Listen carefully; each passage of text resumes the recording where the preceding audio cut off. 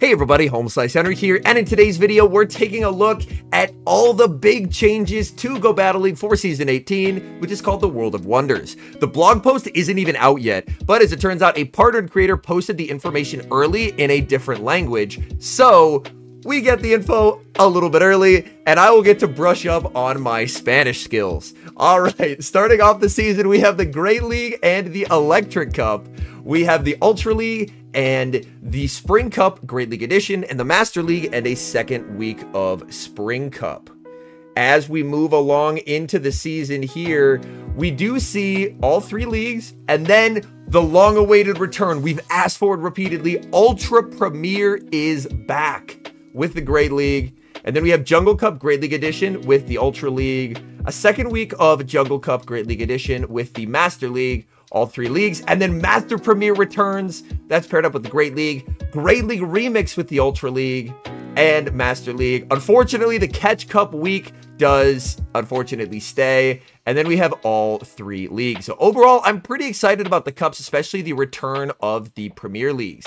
This is what the Legend clothing looks like, which honestly, it's a lot different from what we've had, but I kind of like that.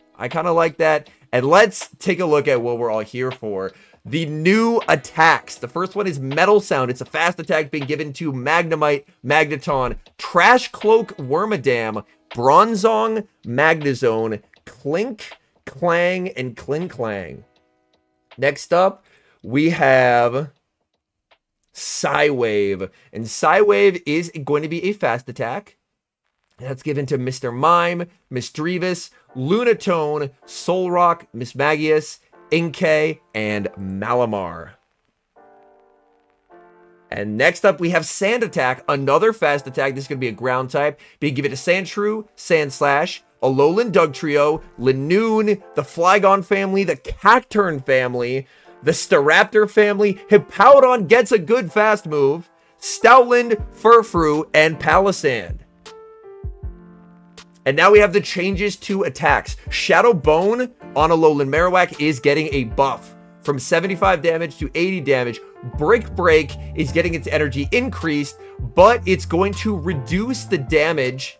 Sorry, it's going to reduce the defense of your opponent. So in this particular instance, it's going to feel a little bit like a Poison Fang, I would imagine, if it goes from 35 to 40, but with 5 less damage. So that's a very interesting addition to the mons that have Brick Break already.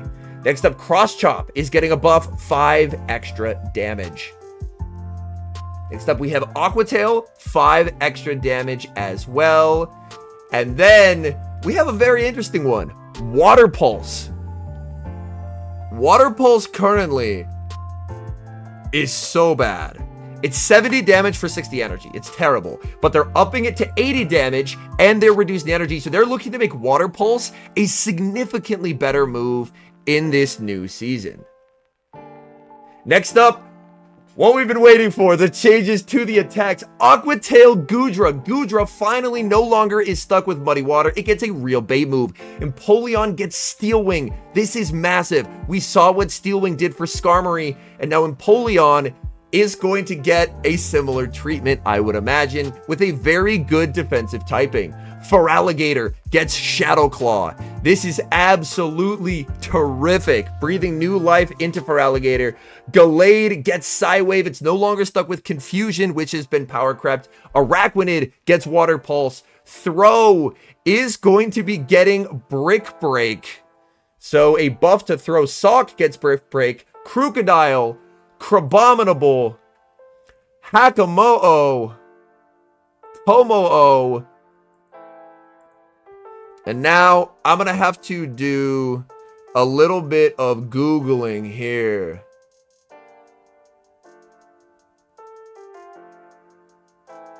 Oh my. They finally did it. They finally did it.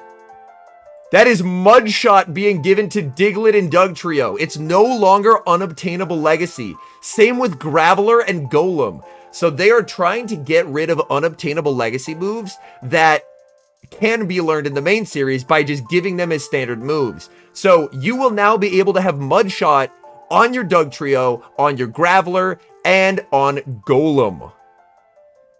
Starmie is going to get Psywave, a new fast move, which is pretty cool. Curlia is going to get...